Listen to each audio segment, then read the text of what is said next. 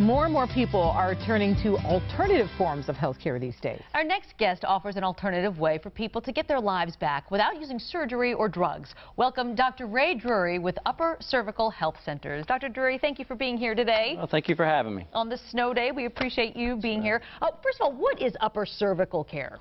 All right, so upper cervical care, it's a solution, okay? Let me explain. So most people don't even know that it exists, but what happens is most people, you know, when you have chronic neck pain, back pain, headaches, digestive disorders, sleeping problems, even immune function problems, people usually go and they get some sort of a medication, okay? Right. Well, I promise you the cause of those things, the cause versus the effect, the cause is not some sort of a chemical deficiency. So although it might give you some temporary relief, it's never going to actually fix the cause. So what we do as upper cervical chiropractors is we look for is there some sort of disconnect in how the body naturally is supposed to function. And if there is, if we can find that disconnect, which we found the majority of the times is somewhere up in the upper part of the neck, just the upper cervical area. If we can find that and we can remove that interference to the normal function of the body, then the body starts to function the way it's intended to, and those things actually heal naturally without having to take any kind of chemicals. It just really makes a lot of sense to fix the cause instead of just trying to medicate the symptoms. Right. So who benefits from this kind of care? So, well, majority of our patients, we're usually the last place they come, which can be good and bad. It's bad because a lot of those people have tried everything else. So they come to me, they're hopeless, they've been, you know, in pain for a long period of time, they've been told they have to live with the condition.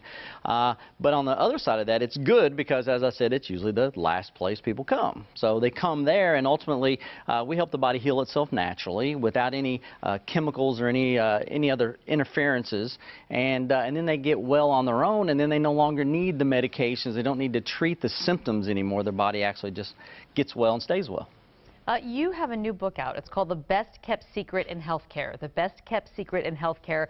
Tell us why you wrote this book. Well, the title speaks for itself. It is actually the best kept secret in healthcare because most people just don't understand that everything they need to be well is actually already inside of them.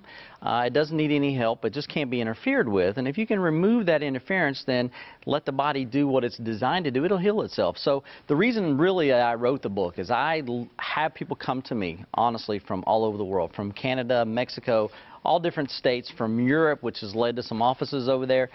When there are people driving up and down past my office every day with the same conditions these people are paying to fly here for, and they don't even know we exist. So we're trying to get the secret out.